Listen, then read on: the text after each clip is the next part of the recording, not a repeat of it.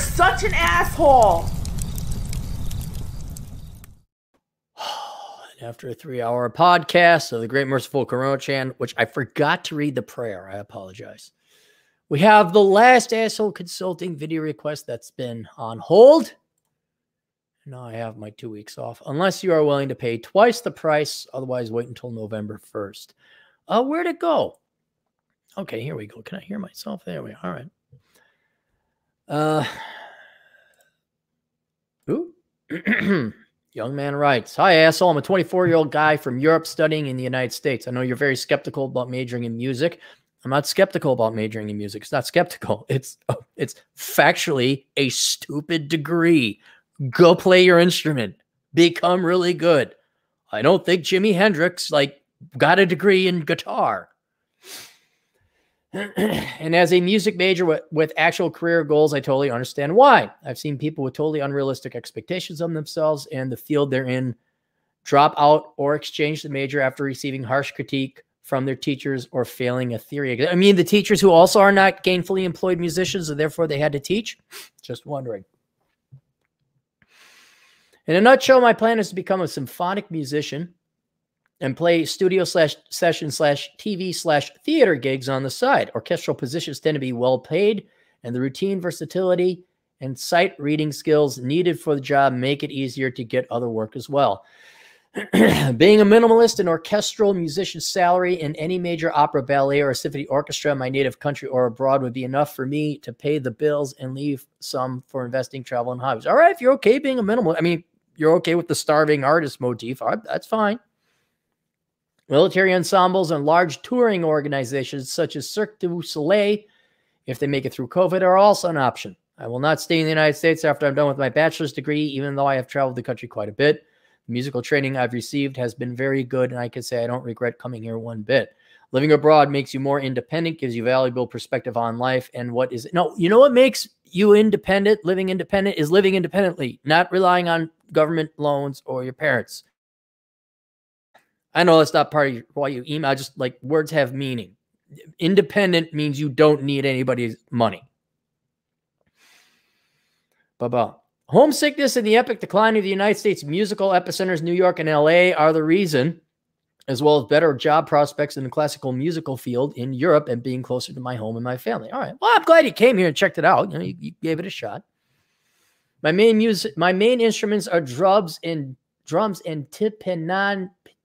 timpani percussion, but I also play bass and keyboards. I have very good work ethic, and I'm willing to go through rigorous training on auditions to get where I want to be. So I'm not some lazy pothead or an entitled wannabe pop star. Enough of me and my plans. Let's go to the matter. This is why you had to pay so much. This is why you had to pay so much.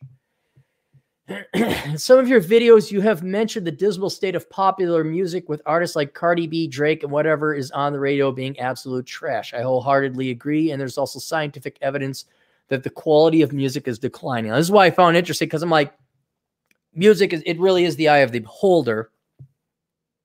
Technically, I'm wrong. People find what they find popular because they do. But now he goes through some science, I guess, behind this.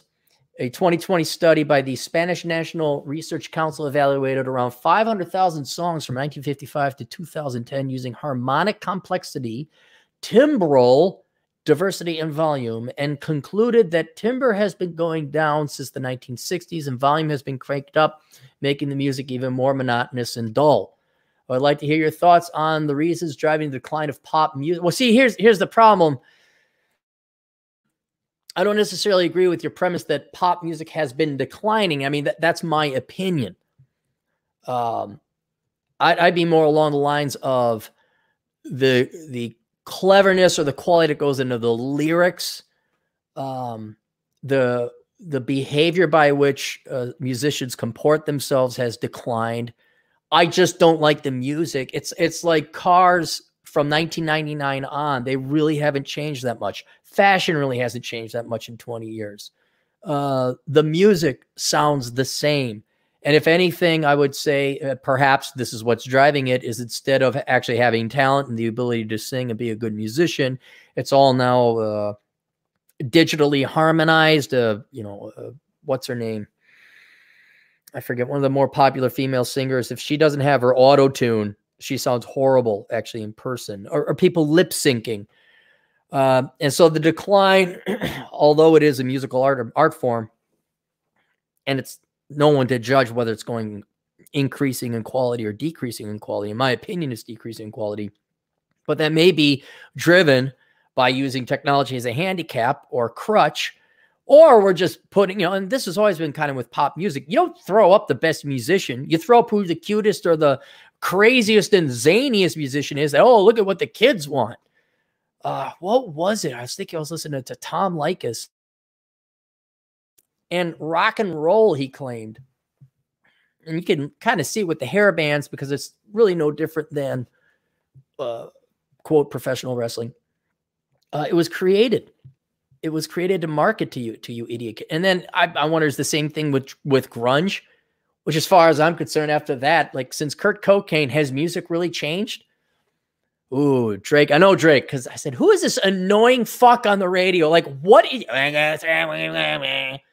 Sounds like he's that guy with he had the trichotomy. He's got that voice box. That's every song. Oh, yeah, he's really popular. What the fuck? What?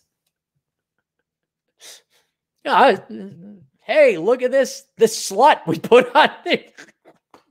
Look at her. Wow, she's done with the kids. Anyway, I would agree the average ability of your average musician is going down in pop music, but I wouldn't even know if pop music is for music. It's to put you idiot kids, you kids nowadays, like to part with your money, or, oh, this person's really popular, go to their concert. It's all synthetic. It's all fabricated. Meanwhile, because I do pay attention to jazz, I know plenty of great jazz musicians. Right? They're not pop music, but the average, the quality of your average musician, I'd say, has gone up, because not only do they have the desire to be the best, whatever, jazz, reggae, whoever else, but they use the skills and abilities and techniques. And just watching and knowing Matt Baldoni for, God, 5-6 years, 7, 8, maybe, him and his studying his technique. Sure, he uses all the equipment and the electric, but he, let's be very clear, the nucleus, the core, is his ability and skill. He uses the electronic and the equipment and the tools to make it sound as good as possible, mainly acoustics and everything. So if you take away pop music, I don't even know if you could consider pop music or real musicians, as opposed to just what Hollywood decided to throw in front of your dumbass faces, because you guys are breaded circuses. You'll eat your Big Macs, you'll eat your gas station food, and you'll consume this shit thinking it's music. I mean, come on. Does anyone remember the boy bands of the 90s? Huh? You think that was music? That was, hey, look, cute guys, girls, give us your money. Buy the shirt for $50. Ah, Bobby, or whoever, Now, I think Justin Timberlake, an intellectual, there's some talent there. I mean, he's a good actor. He's the triple threat if he could dance. I'm not saying these guys couldn't sing, but do you really want to call pop music music? Really? You're working in symphonies. There's real music there. Okay.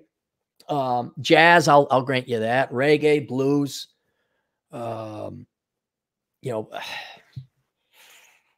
okay. Some country, but most country, no. What is, God almighty? The lyrics are horrible in country. Literally, my grandma shot the dog from the pickup truck. I mean, what? That's music? I love America and the things and the stuff and who trucks and dang diggly doos, and I love the Jews. You can't get, no, that's not music. That's artificial. That's AstroTurf. So I wouldn't even dare include pop music and country and rap, by the way, pop music. Well, I guess it's all popular music. That's just, hey, flashy object today now, boys and girls. And next year, new flashy object.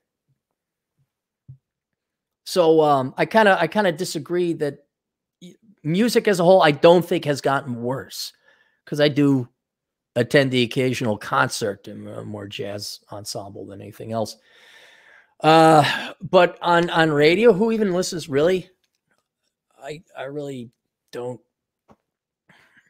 Why? Why would you? You know, I don't. Okay. So if you dare call pop music music, let's operate from that presence. We'll go here. I would like to hear your thoughts on the reasons driving the decline of pop music, such as people's short attention span, the overall dumbing down of our culture, profit-driven songwriting and production processes by recording companies, instead of allowing the artist even a bit of creativity and taking risks with different types of music. I don't know if those artists who are employed by pop music are real artists or are talented enough. I think you got to view them more as actors and actresses. I don't think they really have the ability to sing. Oh, maybe some of them got pipes on, I'm sure. But I don't think that, you know, is what's her name? Britney Spears going to strike out on her own and like actually start singing songs, write her own music? Or, hey, get in the leather outfit and dance and shake your ass again. What? All right. So, taking risks with different types of music. Even the cheesiest disco music from the 70s and 80s beats the mainstream pop of the radio on nowadays, hands down. Yeah. How did we end up to the point where we are now compared to the music of your youth and beyond? Well, please keep me honest. Keep up the good work. All right. It's just a general all tides raise, high tides raise all boats. It's not anything deep. We are a lower quality human than we were 30, 40, 50, 60, 70, 80 years ago. All right. We're soft. Parents don't hold their children up to standards. We no longer pursue excellence. I mean, look, for God's sake, Nike celebrates Colin Kaepernick, a loser. Like, I don't mean like, you know, pot smoking loser, like a guy who just didn't do that well. And they celebrate his loserdom. You know, all this touchy-feely, everyone's a winner. And you can't have really truly talented musicians or artists or any talented anyone come out of that where we play to the lowest common denominator. And there's a market for slop. I mean, look at fast food. Look at mindless TV. You know, the lion's share of your people are normies, conformies, and inferiors. They don't want to. You know, they don't want to hear the subtle differences between old-time Duke Ellington and 1960s Miles Davis. They couldn't care less about that. Play that song and sing me the lyrics about empowering women and tell me what I want to hear. Make me feel good and throw the person I associate with the most. Dress her or him up in a funny outfit. So it's the target, the purpose of pop music has changed. It's not supposed to be good. It's supposed to be junk food, but instead of for the body, it's for the musical mind or the musical soul, or the lack thereof. And so, I mean, does anyone really sit around and listen to music? I mean, I remember listening to like the difference between Genesis and Peter Gabriel. You know, you'd sit and listen to that, like, oh, that's kind of cool. Peter Gabriel's pretty interesting. He's got his own thing. But overall, I'd say it's just a decay in the average quality of a human from the past.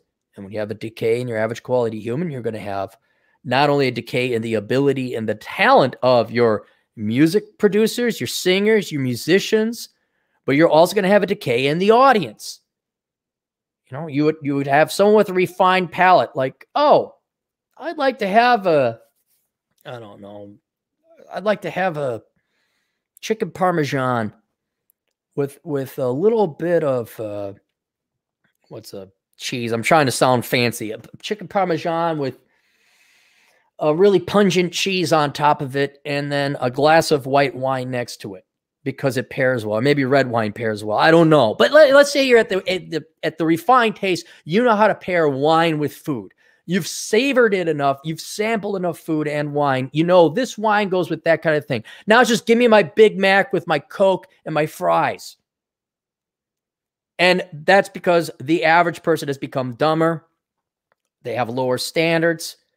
They don't even think about the idea of like, maybe I should sit and listen. Oh, what is the difference between Dave Brubeck And Miles Davis. And Artie Shaw versus Duke Ellington, another old-time jazz musicians. No, they're just they don't even get to that point. Play me the dumb song that I like to hear. Play me, the cowboy guy who does, hang on, I gotta look up this idiot. Just to show you, I want to figure out where this guy came from.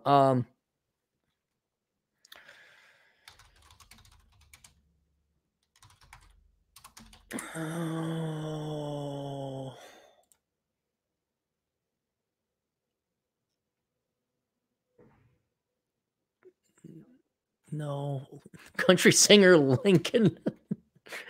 not Lincoln, Nebraska. Google. Cass Haley. All right. I think he was on. I'm like, who's this guy? I thought it was Matthew McConaughey. And it was all folksy and down. And oh, man, he was like a good. Yeah, America's Got Talent. Oh, I mean, really? And I don't know. Maybe Cass is a really good singer. Maybe he is. Self-titled album is a number 8 best-selling reggae album in the Billboard charts. June in 2009 announced Haley. Boo. Maybe he does have, America's Got Talent. All right. Well, there you go. And I would say America's Got Talent. Is that the filter you really want? I know it'll be popular. It'll be popular because your average idiot watches that show. The Mask. Oh, my God. The Singing Man. Oh, who's behind it? Okay, well, you wonder why there ain't lines out the door for symphony. You wonder why there ain't lines out the door for what's a good jazz? Harry Connick. So there you go. Now, then you sent me another email, which that now takes more time.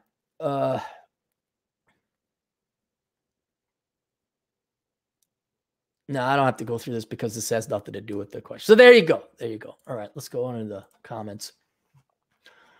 Do we have any super chats? We had one. Booty boo. David Little's in the house. AS for $5. At least country music likes white people and beard compared to everyone else. I haven't listened to pop. I'm sure there's we're oppressed. Rap has always been somewhat derogatory towards the ladies. I know that. Good music is out there if you look for it. Cappy, get good headphones. These are good headphones. I love these headphones. Dude, I had the earbud ones in before. These are I spent $15 on these, man. These are big fancy headphones. They got padding. Don't make me get pampered. I don't want to get pampered. Don't give me some new headphones that are really nice and I'll never be able to go back. I like having kind of the crap furniture. This chair is uncomfortable. So when I sit in just a normal chair, I'm like, whoa. It's like a lazy boy, but cheaper. Anything else?